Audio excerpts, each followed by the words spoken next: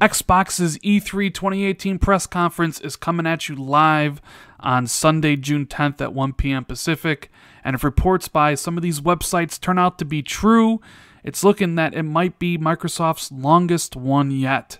What's going on, guys? Randall Thor 19, the man with the million, back again with another video.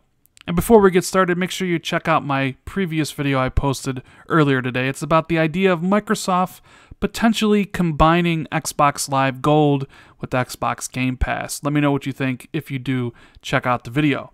Now, this is information taken by Gaming Bolt, and I've seen it passed around from a few different other outlets, basically saying that Microsoft press conference this year is going to be 2 hours long, which would actually eclipse their previous record holder, which was last year's conference where they unveiled the Xbox One X, or Project Scorpio. That one came in at about an hour and 40 minutes, so it's looking like this one's going to be 20 minutes longer. And now I'm starting to kind of revisit some of the predictions I made during my Xbox E3 prediction video, which I think I posted about a week ago.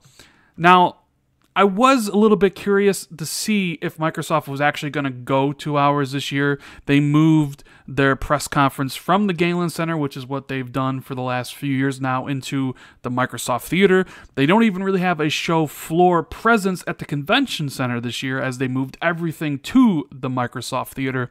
And I was wondering if they would actually go the full 2 hours, because Microsoft has been saying that this is like their largest E3 showing ever, right? And we already know that if you're going to say that, they showed 42 games last year on their stage. So are we going to get more than 42? Yes, some of them for sure will be small indie games that they'll use in a montage or whatever. But now I'm just kind of wondering if we're going to get more in-depth looks at games like Sony's doing with their press conference. Are we going to get a really kind of an extended look at Forza Horizon 4? Is the extra time going to be there because they want to showcase the Gears of War spin-off game and then maybe tease Gears of War 5 after that? Maybe show off a Halo spin-off game and tease Halo 6?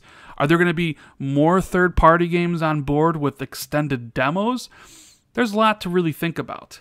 But the other thing I wanted to talk about, because, I mean, the time isn't really that much of an issue. 2 hours is a long time for sure, and they can actually showcase a lot of stuff. A lot of great third-party content, a lot of indie content, but people really want to see the first-party stuff coming from Xbox. And there's this kind of sentiment sweeping the Xbox community about whether this is the make it or break it moment for Xbox ever, or going forward. I'm not really sure. People just say it's make it or break it. That if Microsoft comes to this E3 and doesn't bring the goods, then they are going to abandon the brand. Now, I can't tell you either way about whether you should consider this make it or break it, and if they disappoint you, you should leave. I mean, you're a consumer. You should have expectations about what you want to see from Microsoft, of course, and if this disappoints you, well, then you're well within your right to be like, I'm going to take my business someplace else. That's what a consumer does. Now, I hope Microsoft comes to this E3 with the extra time given to them, because they don't have to talk about Scorpio for 10 to 15 minutes. Shows some extra games. Maybe my Fable and my, No Perfect Dark prediction's wrong. Maybe they show that off, although I'm still going with the fact that those two aren't there. Maybe my Crackdown prediction was wrong about it being delayed to 2019. Maybe it's going to be there. But people want to see what Xbox is doing for the future. Now, me personally, the idea of a make it or break it thing is kind of, I don't know. I really don't kind of believe in that. If Microsoft doesn't make great games going forward, then I just won't buy the games they make. You know what I mean? I already am buying a lot more PlayStation games than I ever thought I would. I bought Persona 5 recently. I bought 2 Yakuza games.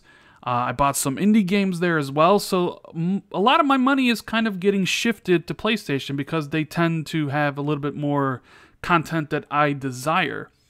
I'll still play all my third-party stuff on the Xbox One X because it is where I prefer to play at, but I'm not of the opinion that anything is really make it or break it. I'll just spend less time on the platform and buy less things, and the competition has something I want to buy, I'll buy it. But I understand exactly where people are coming from on this one.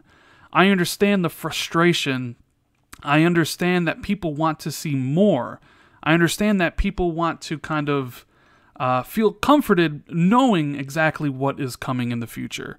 There's nothing wrong with that. I've stated before on the podcast I do with Jazz and in my videos that, the games are coming and the games are going to be years away. Now, if that upsets you in any way or shape or form and you don't want to wait around for that, then that's your prerogative. You can just leave now.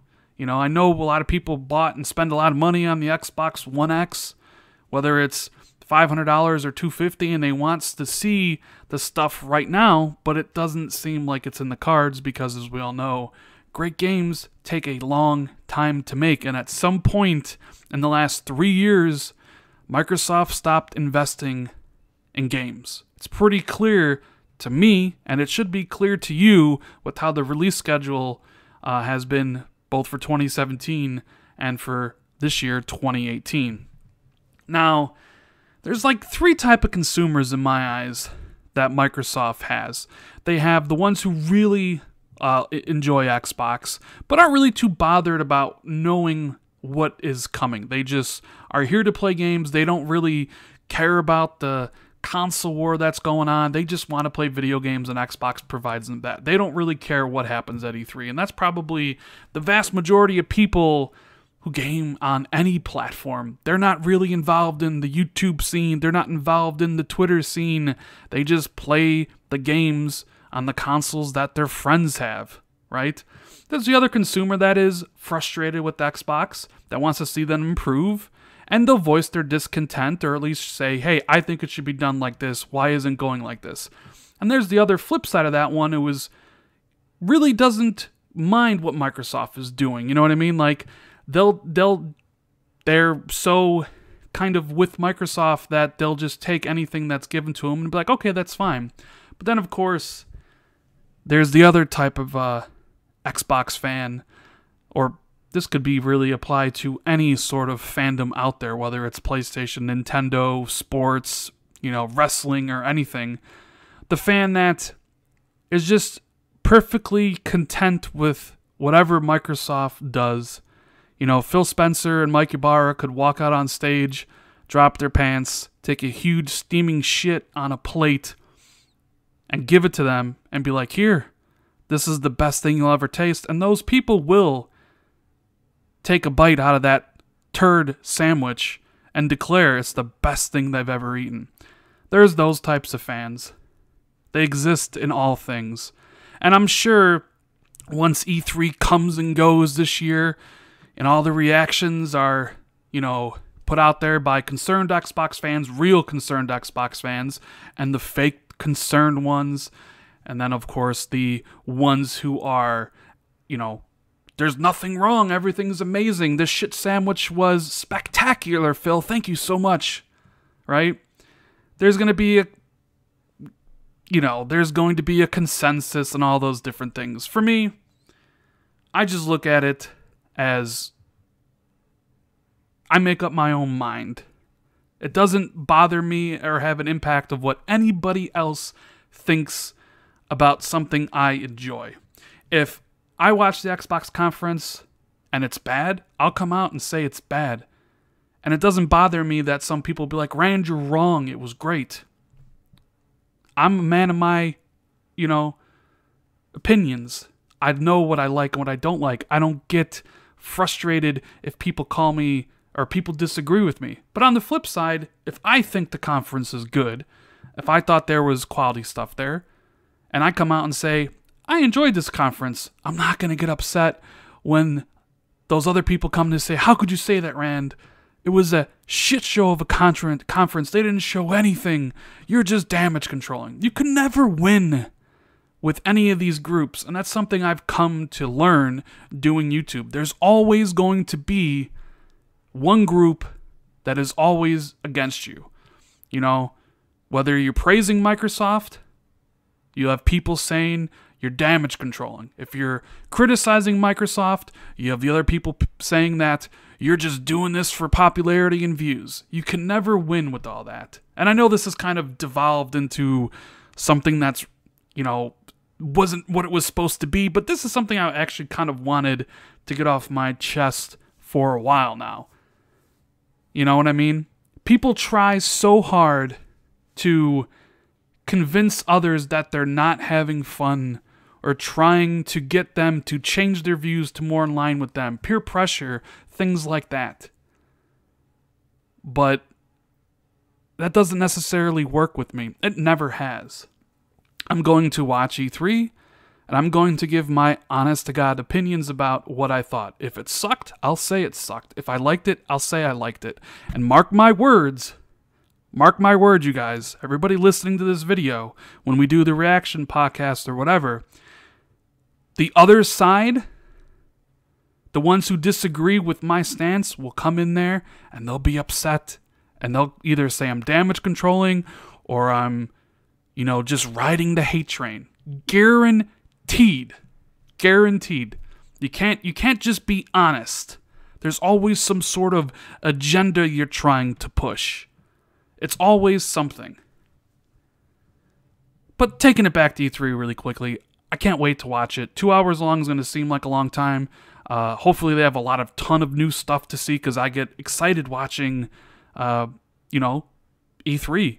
Hopefully it's not like the Battlefield 5, you know, reveal today. Hopefully it's, you know, more action-packed and things like that. And yeah, I can't wait for Battlefield 5. But excuse the rambling, guys. I'm sorry this video turned into be something it really wasn't supposed to be. But I just wanted to talk about that. I'm looking forward to E3. 2 hours. Hope Microsoft has a ton to show to make everybody happy. But I already know, no matter what they do, no matter what Microsoft does, people are going to hate on it, and people are going to praise it. And it is what it is.